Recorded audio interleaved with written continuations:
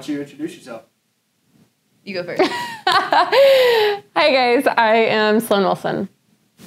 We also like to call her Rebecca. Oh my gosh. Rebecca's my Caitlin first name. Rosick. Nice to meet ya. They're putting us on the spot. Here we go. Oh gosh. We have some questions for you. Okay. Kate wants to cover her pants. Hey, So you weren't supposed to out me. Okay. Oh, I can't Okay. really see it though. Okay.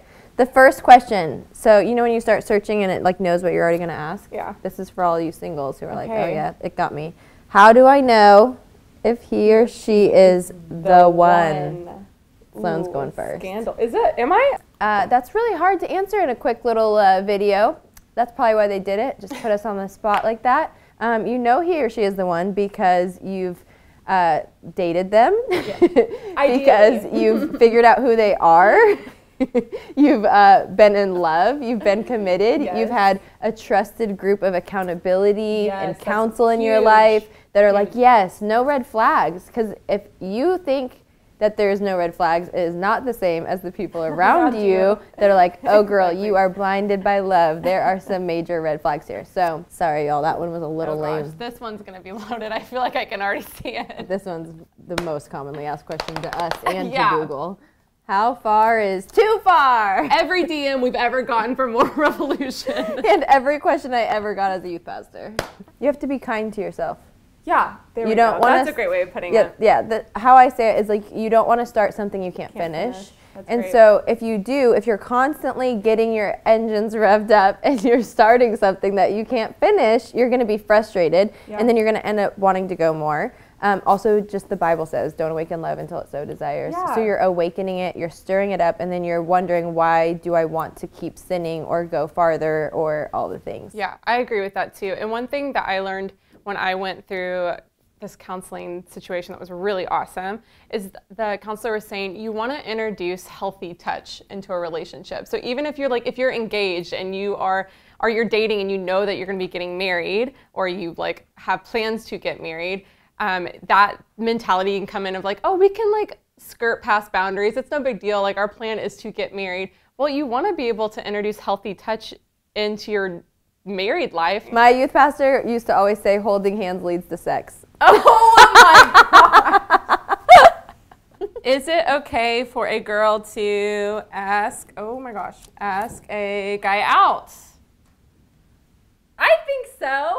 I think there's a difference between, oh my gosh, in the church environment, guys, I think it gets so frustrating because you'll hear like girls be like, I just want to be pursued.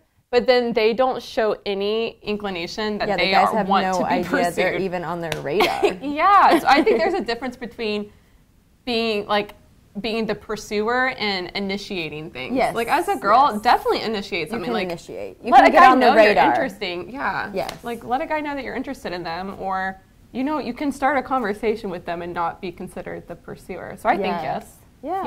You go do it, girl. Go ask that guy out. Yeah. As long as you're in a good place, that would be great. Yes, if you're ready.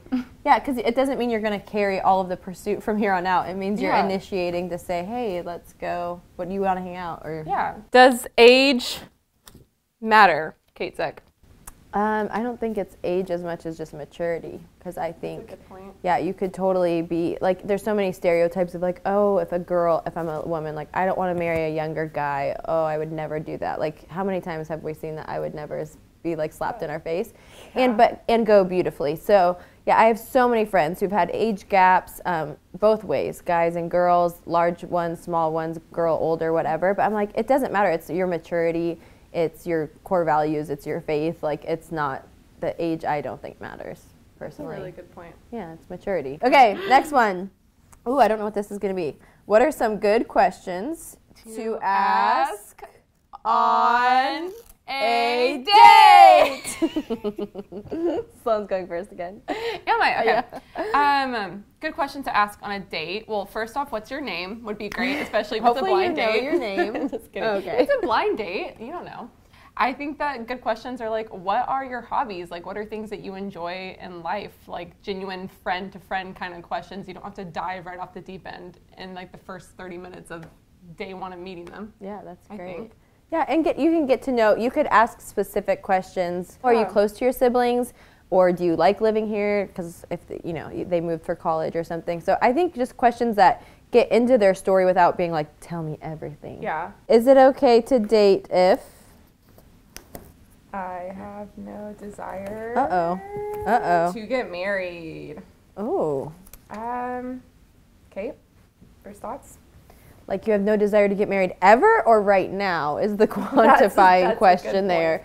Because if you're not ready for right now, I still think that's okay. It's if you don't want to get married ever, you're just fooling with this person's heart. Totally. I mean, the thing with casual dating, though, is you've got to realize it's not all about you. Like, you're not going into a dating situation and being like, I'm getting everything I want from this casual dating experience. That's not super fair. You have to recognize that there's another human involved that has thoughts, emotions, feelings, maybe feelings towards you. And for you to go into a casual dating experience with no intention of being serious, like, that just doesn't feel super fair. I know, I don't think that going out on dates to figure out what you're actually interested in or want is, I don't think that's bad. I just think it needs to be kind of clear. Like, you don't go into the first date saying, you know, I'm not going to marry you. I just want you to know that. But I think that if you go into the first date, just being more clear about maybe the season of life that you're in, maybe not just going on wild dating sprees. Like you're not just like meeting my needs right now and then I'm going to toss you to the side. Yeah, that's not fair. That's not. How do I know, oh my gosh, if I'm ready to date? We work with a guy named Jason Valentin, and he's amazing. We love him so much. He does a lot of stuff with us on the realm of dating and like intimacy ladder and trust, like how to gauge trust and like the beginning of a relationship especially. But he always says, you know you're ready to date if you can leave the person better than you found them. And you just have to know you're healthy. Yeah. And again, we've said this before, but the people around you need to say, like I mean, it's so huge to have community, y'all. So if you have community around you who are like, oh, red flags, you're not okay. You know, especially like the whole idea of rebound dating. That's very real. So real. It's very real.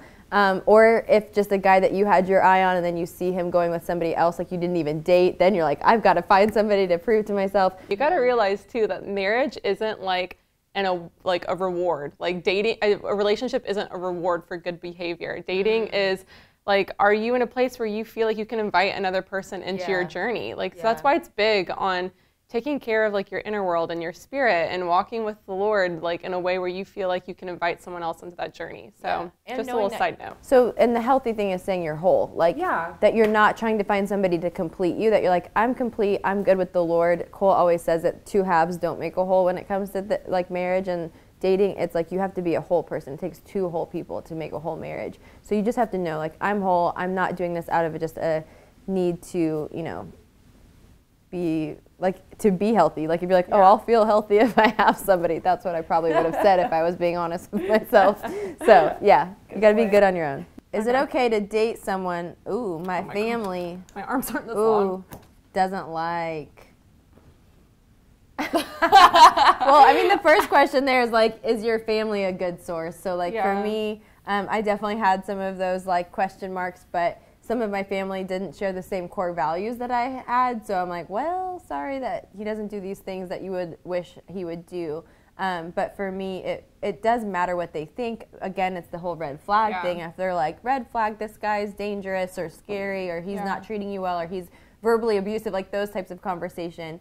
So for me, the first question would be, is your family somebody that's a good source? If you're in a place where your family, like Kate said, are, you know, good people, you got same core values, and this dude is just like a bad dude, or this girl is just like not super great news, you got to trust the people who've known you the longest. Yeah. So, I love it. I'm Sloan Wilson. And I'm Caitlin Zick. And this is the web's most asked questions about dating. We'll see you next time.